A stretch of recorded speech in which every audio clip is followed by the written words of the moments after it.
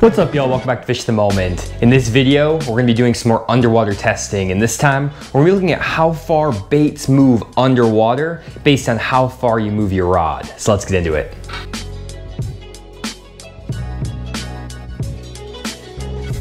So as always, guys, let me explain the concept for these videos. Basically, I am trying to test the conditions of fishing offshore, which means making a long cast into deep water. So to do this, I'm using an Olympic-sized swimming pool that's 13 feet deep and about 40 yards long.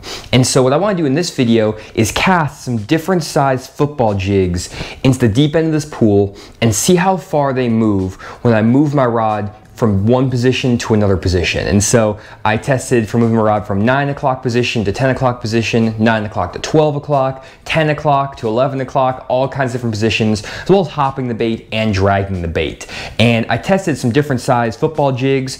I tried a 1/4 ounce football jig, a 1/2 ounce, and a 3/4 ounce football jig, all with a Strike King Menace Grub trailer. And so different baits are going to move differently in the water, but I think this will at least give us a decent baseline. And I throw football jigs all the time offshore, and so I think it's a good bait to start with. And in terms of the equipment I was using, I'm just throwing a 7'4" heavy action quantum smoke rod with 15-pound Seagar Invisex fluorocarbon line and a Black Max Abu Garcia reel. And so that's basically the setup for this test. So without further ado, let's jump straight in the footage and show you how far these baits are moving. So let's start with the basics and show you how far the baits move based on how I change my rod position. And I tested a lot of different combinations to see what looked best underwater. So the first test I tried was putting my rod at the 9 o'clock position as if you're looking at the face of a clock and moving it to the 10 o'clock position. This moved a 1/2 ounce football jig about a foot across the bottom. Then when I went from the 9 o'clock position to the 11 o'clock position, it moved the jig about 2 to 2.5 feet. And then when I moved the bait from the 9 o'clock position all the way up to the 12 o'clock position, it moved the bait about 6 feet. And so it seemed like every time I went one more number up the clock, it moved the bait by a factor of like 1.5 to 2 times the amount. And that was pretty interesting, so I didn't really think that would be the case. And it might just be that I'm moving the rod a lot further distance when I'm changing from 9 o'clock to 12 o'clock versus 9 o'clock to 10 o'clock because it's not perfectly precise. But I feel like I did a decent job at least trying to get the rod in the right position. And so that's what I found. It was very consistent across the tests. And I tried this with both the 1/4 ounce and the 3/4 ounce jig as well, and I actually found that the distance that the bait moved did not change based on how heavy the jig was, which now when I think about it makes sense because I'm pulling the same amount of line, which should make all 3 baits move the exact same distance. What I did find though is that when I was moving these baits through the water, the lighter jig would pop higher off the bottom when I would go from the 9 o'clock to 10 o'clock position when I was throwing that 1/4 ounce football jig. And then when I went to the 3/4 ounce football jig and moved that rod from the 9 o'clock to the 10 o'clock position, that bait stayed much closer to the bottom. And again, that makes sense because this 3/4 ounce jig is a lot heavier than the 1/4 ounce jig. And so this is really interesting because I know that a lot of guys sometimes struggle to feel the bottom and maintain bottom contact when fishing a football jig. And when I do on-the-water fishing lessons, one of the main reasons I see is because guys are throwing jigs that are too light for the depth of water they're fishing. A lot of times a 1/4 ounce jig will maintain bottom contact really well when you're fishing in, let's say, less than 7 or 8 feet of water. But when you start getting out to 13 feet, 15 feet, 20 feet, every time you raise up that 1/4 ounce football jig, it's going to be popping pretty high off the bottom, and you're not gonna be able to feel any brush or any rocks that are down on the bottom because you're literally pulling that jig up and over all those rocks and you're not gonna feel anything. Where with the 3/4 ounce football jig, that bait is going to stay on the bottom a lot better and you're gonna be able to feel any rocks or cover that are down there. And so whenever I recommend a bait for someone to start fishing offshore with, I always recommend a 3/4 ounce football jig because of the weight of the bait. It'll keep it down the bottom, and even if you lift your rod straight up or drag it to the side, which we'll see in a second, it maintains a lot better bottom contact, allowing you to feel what's down there a lot better. And so that 3/4 ounce football head jig is a really, really good bait if you're trying to learn how to fish offshore and if you're trying to maintain bottom contact and struggling to feel what's down there.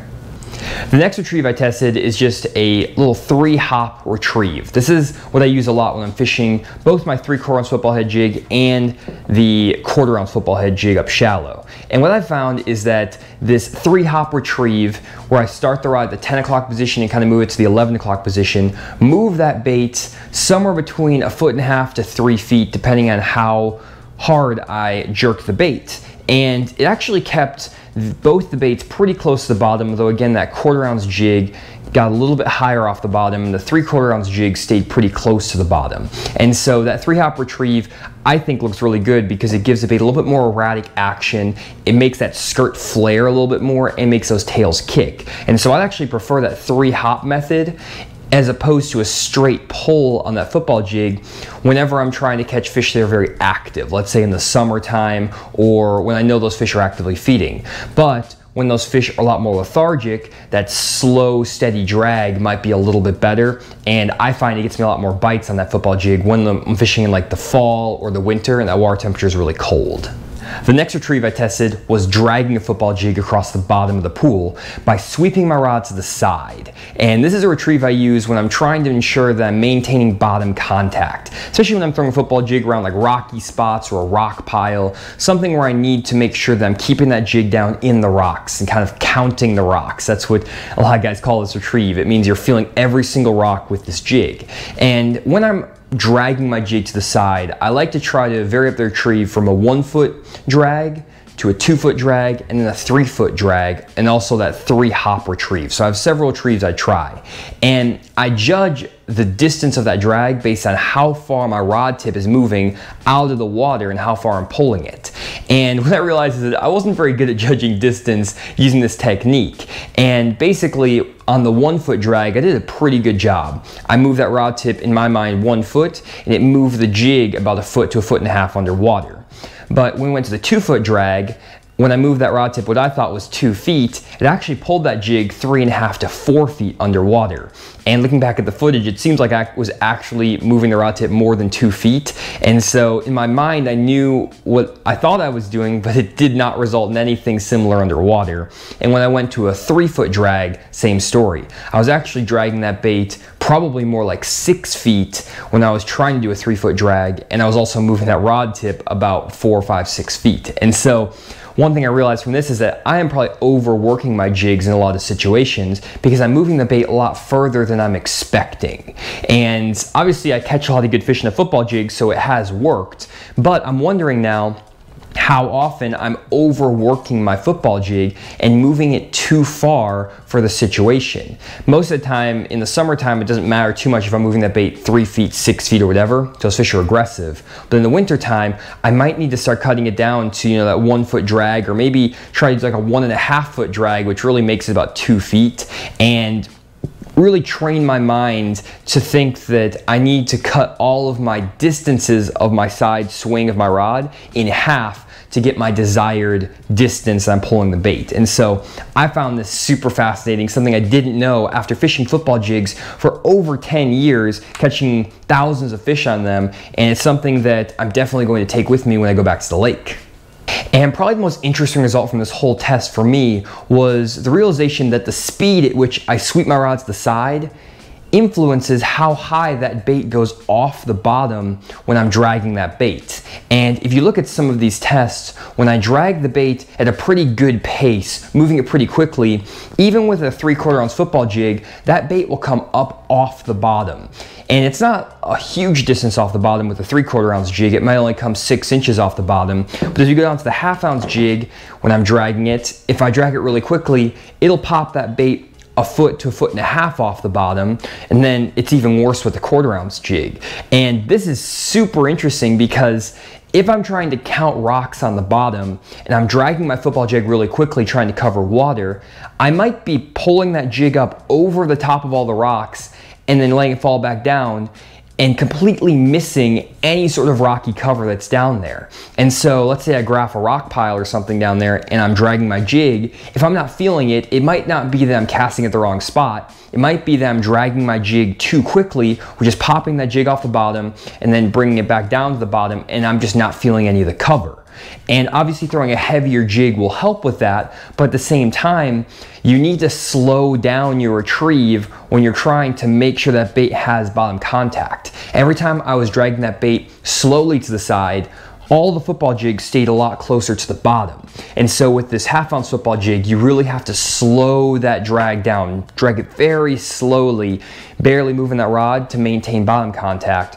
And you can move it a little bit quicker with a 3/4 ounce jig, but still keeping it slow and low is kind of what you need to do. Very, very slow drag with that rod tip. And that's really the biggest thing I took away from this video, because I feel like I have been doing this wrong for years, and it's something that I really need to be paying attention to when I go to the lake trying to drag a football jig offshore. I need to slow down how I'm dragging that bait, and I need to move my rod less. This will probably result in a lot more strikes in certain times of the year. Now, in other times of the year, when those fish are super aggressive, they're schooled up on an area, and I'm dragging that jig quickly or hopping the jig quickly, that's going to get those fish to react to the bait, and it'll be falling and moving around, and I think that'll actually be good for getting fish to react to this football jig. But when those fish are a lot less active, when they're more lethargic in the late summertime and the dead of the winter, and I really want to just keep that bait in front of the fish, I need to slow down, which again, it makes sense, but I didn't really realize how slowing down affect the action of my jig. And so it's definitely going to be good to know what my bait's doing underwater when I'm trying to catch fish offshore with a football jig. And one more retrieve I did try was that 3-hop retrieve when I was dragging the bait to the side. And this retrieve worked pretty well. Again, it hopped that bait further off the bottom when I moved it quicker, but when I was just hopping it real slow, 3 slow hops, it kept that bait in bottom contact pretty well, and it looked pretty good. And so I still like that irregular 3-hop retrieve. It makes a skirt flare a little bit more, gives that bait a little bit extra action, and so I do like that. And so those are all the retrieves I tested, at least in this trip to the pool. One thing I wish I had tested was actually stroking a football jig. I stroke a football jig a lot in the summertime, and I just completely forgot to do that test. But hopefully the results I did get were helpful, at least as a baseline for you guys. And we'll show you what you might need to be doing with your football jigs when you're fishing offshore. And again, to repeat myself for about the 10th time, if you want to maintain bottom contact, stay away from your small 1/4 ounce football jigs, go to your 3/4 ounce football head jigs. This will make sure you're feeling all the cover on the bottom, and work that bait slower than you're expecting and move your rod less than you're expecting. That's going to give you a lot better results. And so hopefully this video is helpful to you guys. Hopefully it opened your eyes to at least a few things about offshore jig fishing. And I plan to make more pool videos if you guys still enjoy these videos. I'm getting a little bit of a fall off on the views from these videos, so I may not continue to make them depending on the feedback and what I get from this video. So if you do really want to keep this series going, leave a like on the video, leave some comments down below. Super easy to do, and it'll ensure that I can keep doing these videos. I may actually have to postpone it a little bit because of all the craziness with coronavirus and all that. Really, all I'm doing is going straight to my apartment, editing at this computer, and then I'm going to the lake and fishing and trying to stay away from as many people as possible. And so if you do see me on the lake, I know I've seen a lot of subscribers recently. If I'm trying to keep my distance, things like that, I'm doing it just to protect myself and my loved ones who are elderly. And so hope everyone's staying safe out there with all the craziness going on in the world. And I plan on trying to make as many YouTube videos as I can for you guys, so you have something to do while you're at home from work or just waiting to go fishing again. So hope you guys enjoyed this video, and I'll see you all in the next one.